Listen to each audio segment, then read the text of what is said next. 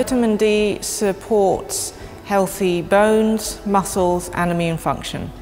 The main source is through sunlight, particularly living in northern parts of the world like the UK. It's very easy for us to go low in vitamin D. Even if you're eating lots of foods rich in vitamin D sources, you can't get your full requirements from that alone.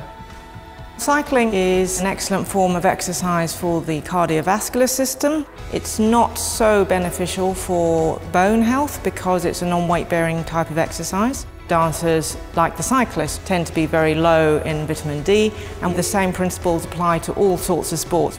When they were given supplementation of vitamin D, this improved their muscle strength and also it reduced their injury risk. SUNVIT-D3 is a good choice because it provides a range of forms of taking the vitamin D, tablets, capsules, liquids. I've been taking vitamin D high strength for 6 years now. I'm training indoors so I don't get much sunlight, so it just really puts my mind at rest knowing I'm getting the nutrients I need from the supplementation. They make a great product in handy packaging where you can have a daily dose, so it's easy to take and it's of a high quality.